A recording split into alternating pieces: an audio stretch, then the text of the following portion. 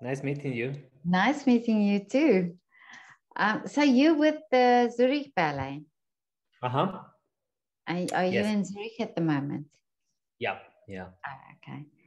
And where are you from originally? I'm Spanish. I'm from a city called Albacete, a really Okay. small town. Oh, I Yeah. see. And how did you start in ballet? Well, I don't know, it's a bit funny because when I was really, really young, I was dancing at home, Mhm. but I was dancing like kind of, Spanish dance, flamenco, and Oh, yeah. all these things. Nothing to do with ballet, obviously. Mhm. But then my mom took me to a school, and I used to start doing ballet and a bit of flamenco also. Like, in Spain we do a bit of everything, and that's it. And then I started in the school, in the conservatoire in Albacete, and yeah, I like it and keep going. And then you go, I love flamenco. Do you still do it? I do here in Zurich actually. Really? Yeah, yeah. Yeah, Oh, yeah. I I love. I go one day a week. Mhm. I have like 2 hours classes with a girl who is from also from Spain. That's amazing. It's great that you keep it up, that you still do it. Are there a lot of young children still doing the flamenco dancing Back in Spain. in Spain? Yeah. Yeah, yeah, yeah, yeah. Really? Oh, It's really okay. popular. Yeah, yeah, yeah. Mm. I think it's like dancers, like professional dancers like me. I think most of us started, when we were kids. I see. Mm. Most of the flamenco, not flamenco, but like in the Spanish dance way, Oh, I more see. than ballet classical. Yeah, yeah. And coming from a small city like that, was it sort of normal to go to ballet, or was it one of a kind? Yeah, it was like, Yeah. as I say, like, the family doesn't have anything to do with ballet or anything. Mm. And I didn't knew what ballet was also when I was kid. So everything was like super new for me or my family. And then it was this time when I was 16, when I left my hometown to finish the last 4 years of my studies in Madrid. So also was a big thing for my family because I was 16, and yeah, no one was sure about what's gonna happen. I was Mm. leaving my hometown, and everything was like, well, good luck. Let's see Yeah. what this. And then suddenly I finished my studies and I got my first job in London in EMB. So it Oh, was were you in totally, E and B? Oh, yeah, that was my oh, first company. oh, really? That was my Oh, first that's company. wonderful. Yeah. Yeah. And um, and how long did you stay then at EMB? I was there for 7 years. Okay. Yeah. And then to I, Zurich. I, I was Mm. there with Wayne Eglin when he was directing. Oh, yeah. And then I did Tamara's first year, and then I left. Uh, I went back to Madrid to Mm. Compañía Nacional de Danza with José Carlos Martínez. Oh, okay. Mm. Yeah. So yeah, and then I did 5 years in Madrid, and then I came to Zurich To with Zurich. Christian. Oh, I see. And how Yeah. long have you been there now? This is my third season with them. Okay. Yeah. So when last year in March, when the lockdown was announced, how did it affect you there at the company? Well, we were doing Nutcracker, and I think as a dancer, we never had the time off, like so long. So I think for a bit, the dancers were happy to kind of stop our job a little bit. at the beginning. Also, we had just before the lockdown, we had the foresight program, and everyone was like super busy and like, you know, mentally and physically really tired. So I think for us, it was good, Yeah. the beginning. Mm. But obviously after like a month, it was like, okay, can we go back and do something? Because otherwise, Mm. it's not our life.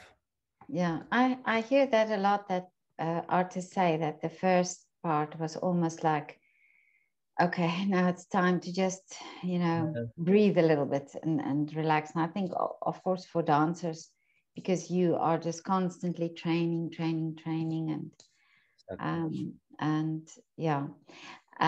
Did you also then, as the time you said, as the time went on, you felt like now you want to do it?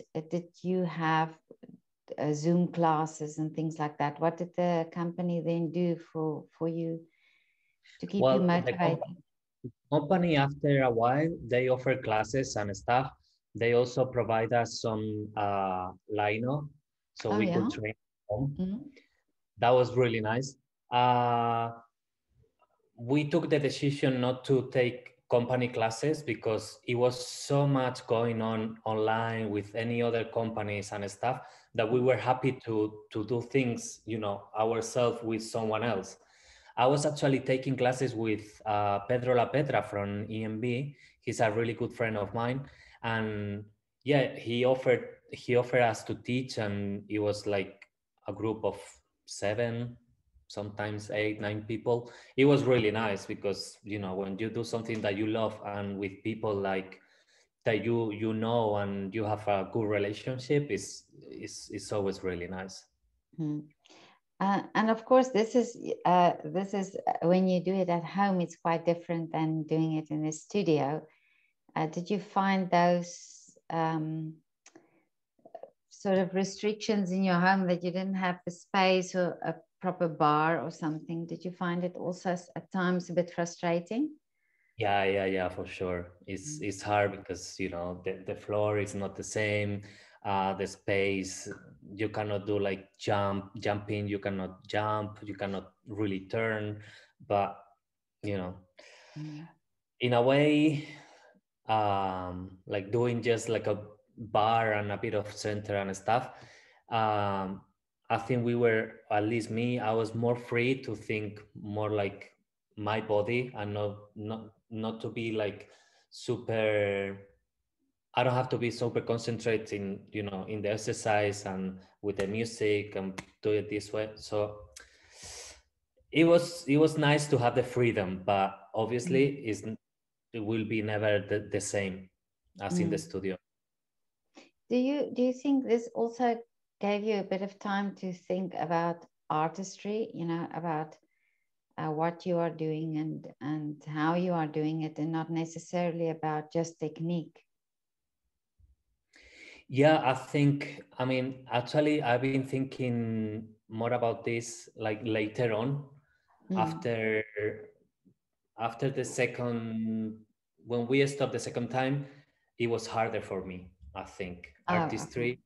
Yeah, after the summer, and we came on uh, in Zurich when July, August, and then we did a premiere of Sleeping Beauty, and we only did two shows, and then that was it.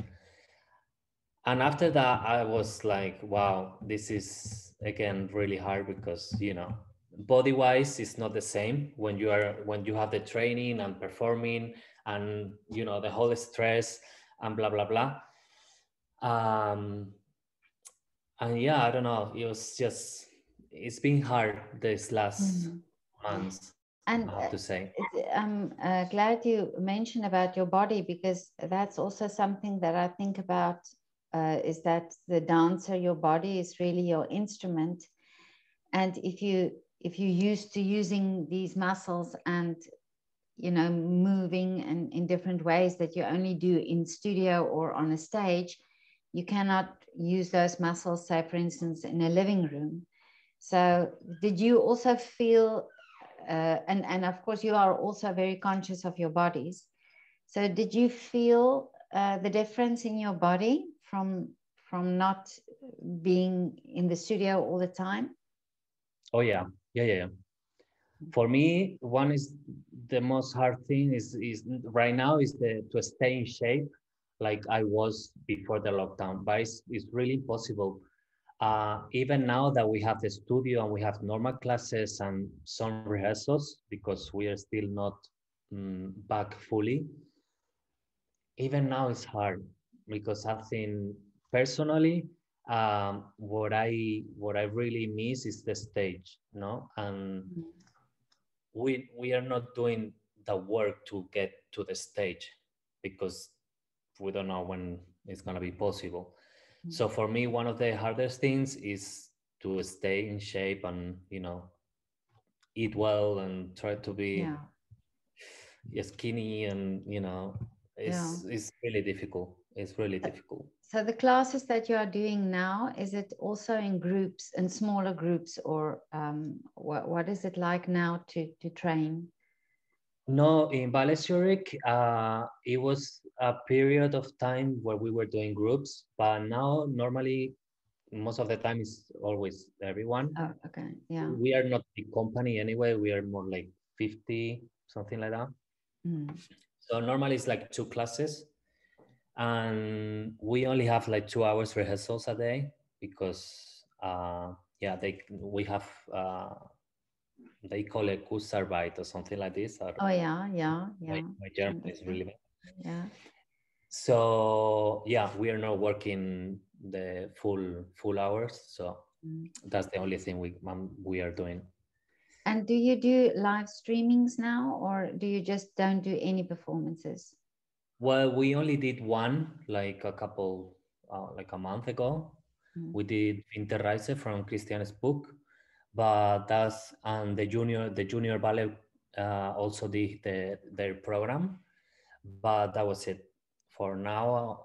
We are getting ready a new premiere for May, I think, if we are allowed to perform, but we don't really know yet if it's And gonna happen. and how was it for you, this the streamings, because then there's no audience? Do you sense that as well when you dance?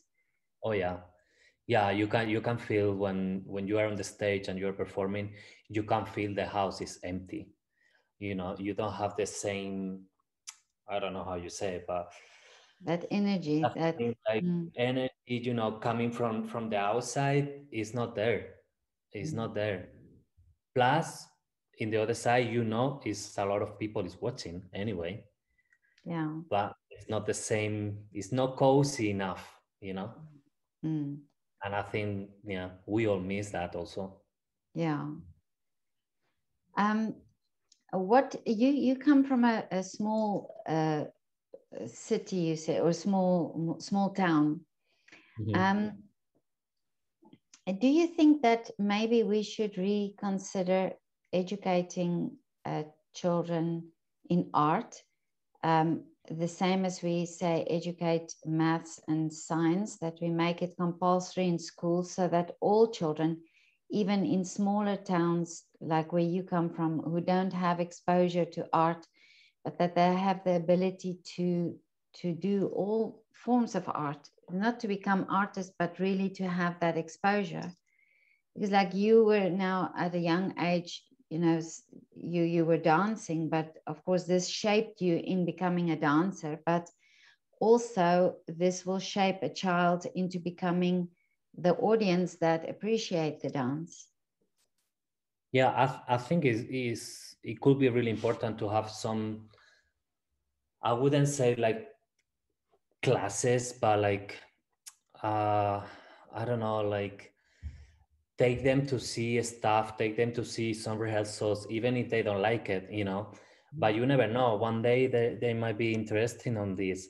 And as you said, maybe not as a ballet dancer, but just as a public, or I don't know, in the future, maybe they are interested in become, I don't know, to do something with the technicians, or, it's so many Yeah, jobs that we can offer in the arts. And yeah, as you say, in the small towns, it's really difficult sometimes to get, you know, especially ballet. It's hard to see.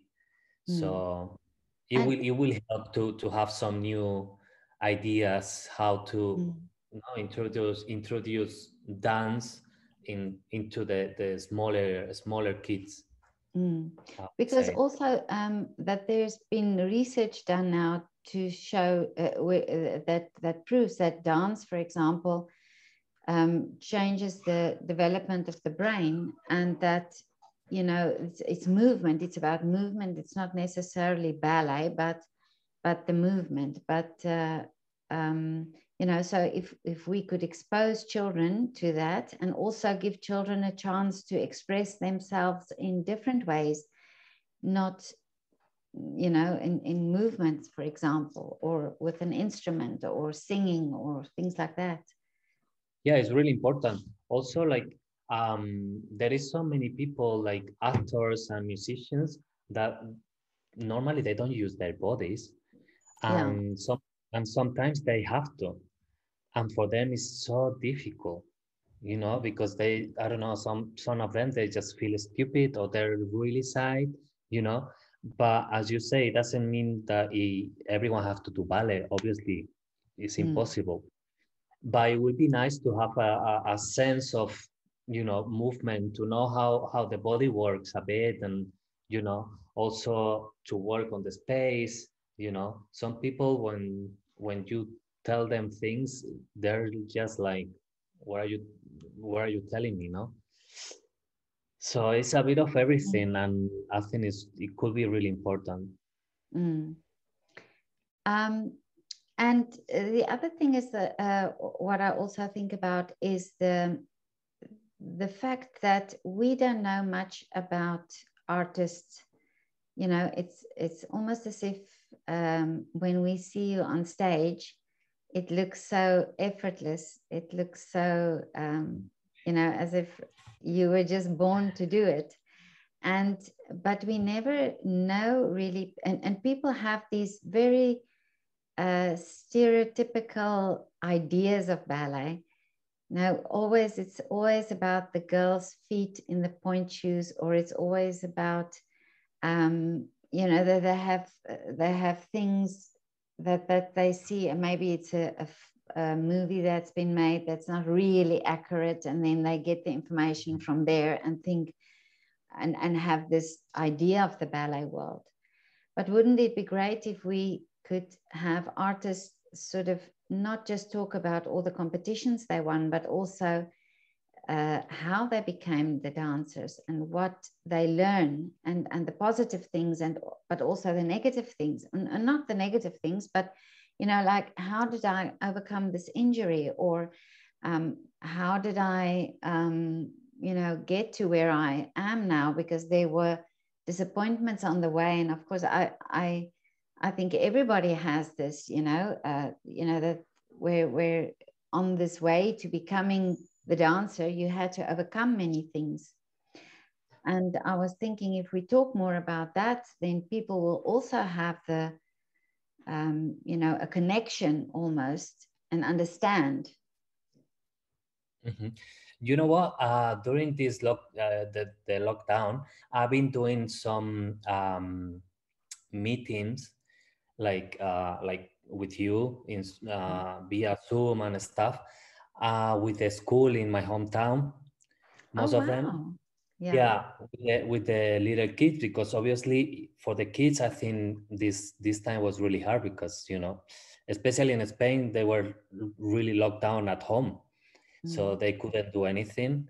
And yeah, we did a few times, and it was really nice for them to see someone like me, a professional dancer, to talk about my life, about how I had my first job, all the audition times, also my injuries, also how I take care of myself when I don't dance, or like what I eat. But it was something really interesting because most of the question also they were coming from the parents more than Ah, from the yeah, little ones. yeah. Because they don't know anything about Mm, our life. They don't know how it works. They don't know, as you said, no, they only see the show and everything is so beautiful and nice and wow, they're amazing. mm, But the background is like, wow, it's not yeah. so easy sometimes. So it's Mm, so easy. Nothing is easy. So I think if we can share more, like mm, us, the ballet dancers, like the older ones, I mm. think we could make a difference into the new generation also, I think. I love what you're saying. It's wonderful, really. Um, And what you did, this is what I'm thinking about, that because for a child, you never know when you talk, you've talked to the children, know who you've touched or who you've inspired, who now suddenly has a different opinion about it, or gets inquisitive and start looking at other dancers, or what dance is all about. And yeah, I think children have a natural ability to move, and they want to, and they're always active and move. And even if we can get them to do like I say, expressing themselves through movement, or just using movement in play, for example, then already we've um, done something for this child, for their development. Oh, yeah, I Esteban, think. this is fantastic what you did. Oh, I'm so excited about this. Well, Yeah, I really like yeah, it because um yeah, you can see that everyone is so lost, you know. mm, And the other day we did another one with people from the school, also from ballet dancers that they are now in the school, mm, with parents, but also it was musician people around, mm, and it's completely a different world. And they mm, were asking things that we think is really normal and we are not, and you have to explain them, and like uh yeah, they think we can dance forever and our career is really short, you know uh the difference of the salaries is just, the ballet dancers, we don't make money, you know and it's just all these things that we have to share everything, like the mm. good things obviously, but Yeah, also the not so good things as well. We have injuries, we have, yeah, problems with eating. We have, it's tough, it's not so mm, easy. If yeah, you are talented, obviously it could be much more easier, but when you have talent, it could be also difficult, yeah. because you have to also fit, no, in the company, with dancers, with director, with yourself. Mm. So That is yeah, I true. think I think it's a nice way of sharing, especially in Of this sharing, time. yeah, yeah. Um, but uh, yeah, actually, in that sense, it's also good for you. It's also, I think, good for you to talk about this, and to, um, the questions that they raise make probably you also think of what you are Yeah, doing. Mm, yeah. Also, like I think ballet dancers. I mean, I had so many interviews during my career, and yeah, I think they always concentrate in the good stuff. Like they don't, and some dancers, they're not like comfortable to speak about the bad things, mm, you know. And I always say most of everything, if you are injured, you are injured. Like, mm, sometimes you just need to know how much you can push, or even if the ballet master is there pushing you, sometimes we have to say, listen, if I do it one more time, I'm gonna break, mm, you know and all these things. Yeah, not mm. everyone does it. So Yeah. And for us, I mean, for me, it helps to let it out, no? Like if I Mm. have a problem, and I can talk with someone, I would do it. I Yeah. will for sure do it. And I'm sure any help, anything I can say today, probably, Mm. you know, no Yeah. one knows, but like it could go into mm, someone's mentality Exactly. and Yeah. open their eyes. I don't know. Yeah. No, I strongly believe that, and this is also the motivation why I'm doing these talks, because I think Mhm. you know that also artists tell their side or their insight or how they felt, or how they coped with lockdown, and you never know who listens, who just needed Exactly. those words, or just needed to understand that they didn't feel the same, or they felt the same, and so on. But Yeah. yeah, of course, the third lockdown, this one that we're in now, it seemed to be for everybody a bit of a difficult one because it's so prolonged. What do you do to keep yourself motivated? Well, I'm gonna be really honest. I'm Mm, not really motivated at all right okay. now. Mm, It's really hard. It's been really hard. Also, we've been having like, uh, yeah, so much time off, like free time to think. And to be honest, I moved to Zurich because of the work, and we are not working. So for me, it's like, because my mm, life, kind of, I have my partner is in Madrid, my family is there. So yeah, here, it's hard if you don't have your life done mm. here. So I am really struggling with this here mentally. Yeah.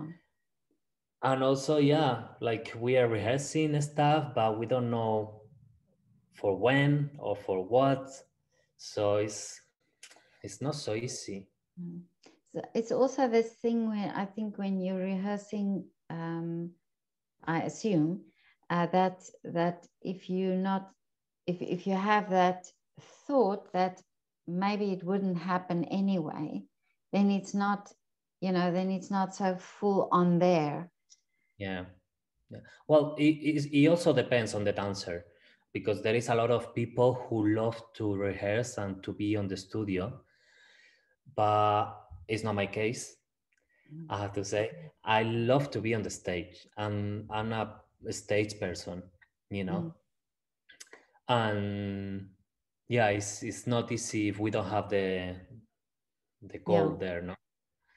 yeah. So But Esteban, what did you do that is so completely out of the normal that you never have done before during lockdown? Did you have a hobby um, or did you start something new?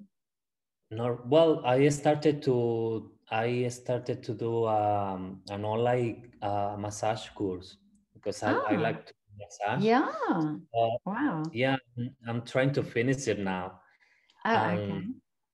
yeah, that's the Uh, only Well, it's something a that I great, did. it's a great thing that you did. Wow. I don't know. Yeah. I'm kind of interested in, one day. I mean, my ballet career Mm, is gonna end soon, so I have to start thinking about the next.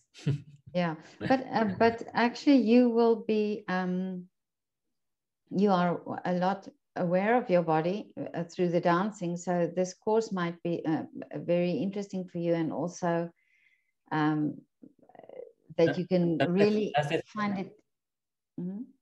that's the thing. I think it's really interesting because there is not so many masseurs who knows about that, about ballet.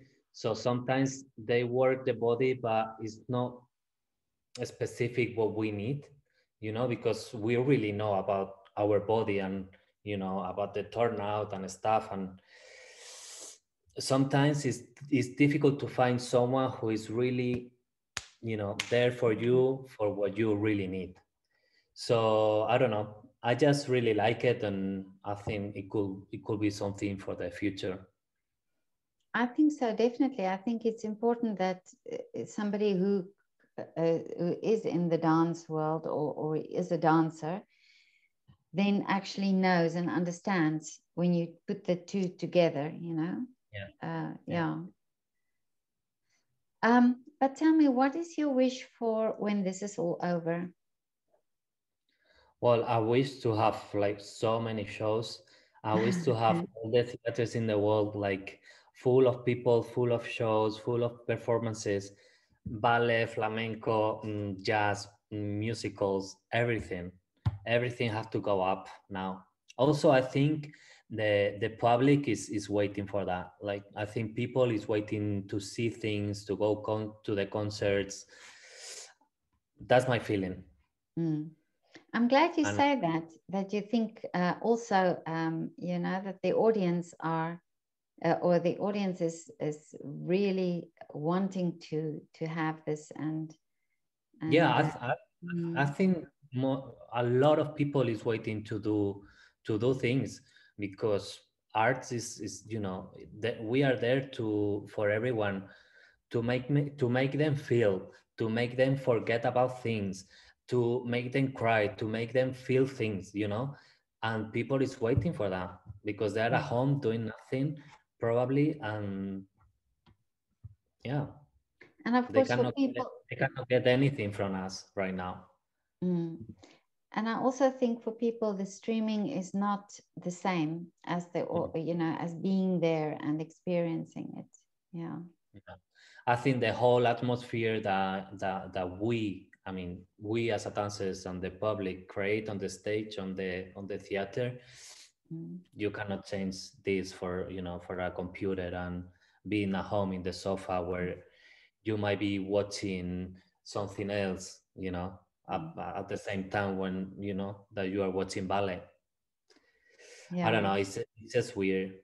I watched the other day my colleagues the Ballet Junior because they did the live streaming, and I saw the general rehearsal the day before, and then I saw the live streaming, and yeah, no, Not the it's not the same. same. Yeah. Not the same. Mm. It's really I found it really hard to watch, you know, because you're like busy with the phone. Oh, I missed that. Uh, it's Yeah. not the same. I've heard that also, that somebody said, you know, it's that distractions that we are so used to doing that. You know, you Uh, are hungry and you get up and yeah. eat something, and then Yeah. in the theater you cannot do that. So it's just different. Mm. No, that's true. Mhm. But listen, thank you so much for your time and Oh for no, talking thank to you. me and your insight. And it's lovely. And I am so happy that you're doing that for for the younger generation and from the town where you live. I think it's really great. Yeah, I mean, I just feel special because I mean it's a small city, so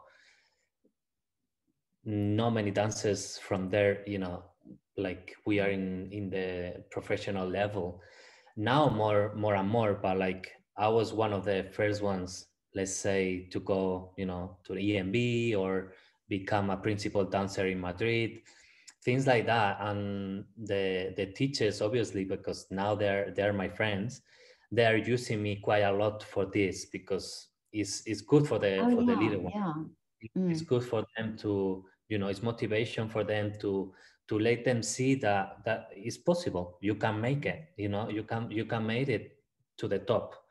So I think it's really nice, and yeah, they love it, and everyone knows me there, so it's really mm. nice it's really nice to That's share with wonderful. you know. Yeah, I think it's that thing where children then see, okay, but he was just like us. He also lived here, but look where he's now, you know, Exactly. and then you can Exactly. talk about that, how that happened. No, that's wonderful. But uh, you know, I've recorded this. May I post it on Yeah, yeah, YouTube? yeah, Okay. of course, of Thank you course, very no much. problem at all.